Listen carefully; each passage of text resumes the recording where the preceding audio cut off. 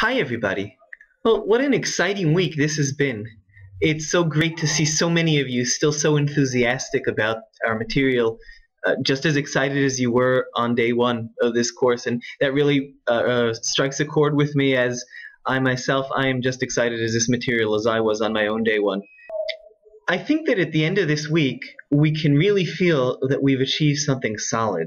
By now, we understand two completely different models for negotiation, and we can actually make choices. We can make a choice as to which of these do we want to implement in suitable situations.